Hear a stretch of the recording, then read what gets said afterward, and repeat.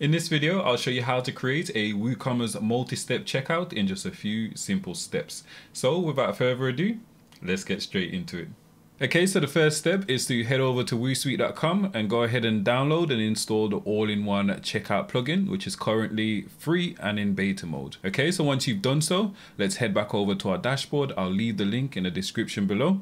Okay, so here we are in our WordPress dashboard. So the second step in your case is to go ahead and navigate to plugins, add new, go ahead and upload and install the plugin in which you've just downloaded. And then you'll see this AIO checkout menu here, all-in-one checkout menu here. Go ahead and click on it and then you'll be taken to this general settings area here. In your case, the third step would be to create a new checkout layout. So you just click create new checkout here. In my case, I've already created one. I'm going to go ahead and create another one just to show you the process. Okay, so we just click create new checkout. Okay, then it will take us to this general settings area here. And to create our multi-step checkout, it's dead simple. So by default, you'll have a single page checkout, which is here. So we've got our billing information, we've got our shipping information as well, and then we've got the payment method. So the payment method will automatically display the different payment methods which you've set up in your WooCommerce dashboard. Okay, so to add our second step in our checkout process, we'll just click this plus icon here. And here we are, this brings us on to step 2. So straight away, this payment method is always automatically added to the final step, which makes sense. Okay, so let's add another step as well. So currently we've got a 3-step checkout. So step 1, if we navigate to step 1, we've got our billing details showing, we've got the shipping details, and it doesn't make sense to, well, you can have the shipping details here, but I'm going to drag and drop this to step 2. So you just go ahead and drag and drop it just like that. And as you can see, it's no longer on step 1. And if we click on step 2, we can see our shipping details here. And then on step 3 is the payment process. Okay, so it's dead simple. If you wanted to add new fields as well, you'll just click on this settings icons here, and you can just go ahead and drag and drop the different fields onto your checkout page. For example, I can go ahead and add a custom checkbox here. Okay, and then when we click this cog icon, we can go and configure the individual field. So we can say by checking this box, you agree to our terms and conditions. Okay. Okay, and that's our custom field here. We can go ahead and drag and drop it to something more appropriate as well. These days, depending on the country and the region that you're from, maybe you want to disable the email address. In this case, we'll just go ahead and click this icon here, and we'll just click this eye icon to disable it. And currently our email field's disabled. I'm going to go ahead and re-enable it, and I'm going to drag and drop our phone number here. Let's go ahead and drop it here. If you wanted to add multiple fields per row as well, to do that, we'll go ahead and click on this cog icon here. Then we'll navigate to where it says appearance, and then here we've got 3 different options. So we can choose full width, half width, and then a third width. Okay, and then if we add a third width here, as you can see, it's just here, and then we can do the same to a few other fields, and then we can add 3 fields on a row essentially. So I'm just going to set this back to full width.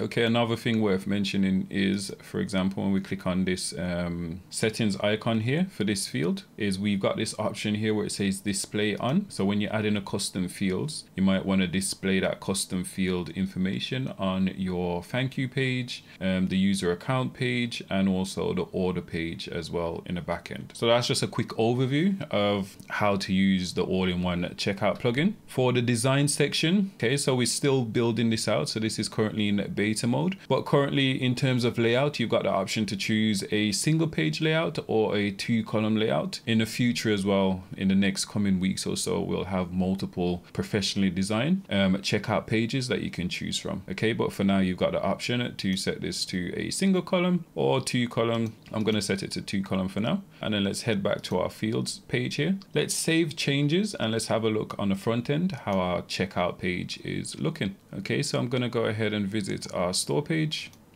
Okay, so currently I've already got a product in my shopping basket. So let's just go ahead and hit checkout and see if our multi-step checkout is functioning as we expect. So let's hit checkout.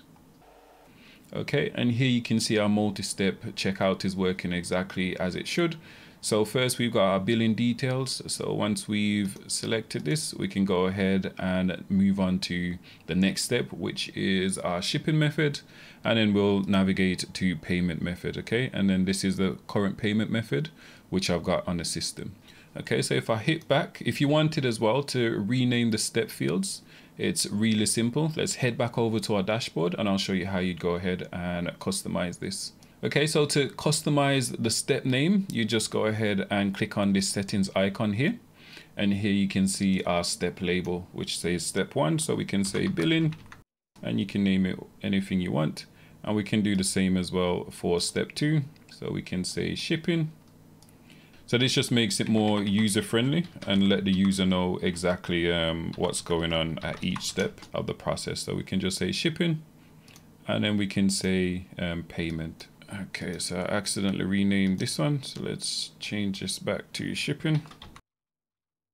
Okay, let's hit save changes. And now let's go ahead and refresh our checkout page and hopefully our steps should be renamed.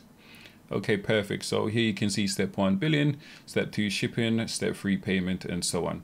As I mentioned, this is currently in beta mode, so we have loads of different templates and design to create. For example, we'll be adding a vertical multi-step checkout. So the user will see step 1 here, step 2 here, step 3 there, and so on. Okay, so there's still a lot to be done, but if you're interested in this plugin, I'll leave the link in the description below. Okay, so that's a quick look at our multi-step checkout with 2 columns. Now we can go ahead and switch it over to 1 column and see how that looks. So let's head back over to our dashboard and let's navigate to design and let's select a single column here. Save changes. And now when we visit our checkout page, let's refresh. And now you can see it's a single page multi-step checkout. And that's how you create a WooCommerce multi-step checkout in just a few simple steps. If you enjoyed this video, please like and subscribe for more videos like this. And if you've got any questions, leave in the comment box below or reach out to support and we'll get back to you as soon as possible. As mentioned, the link to this plugin will be in the description below. Go ahead and get started.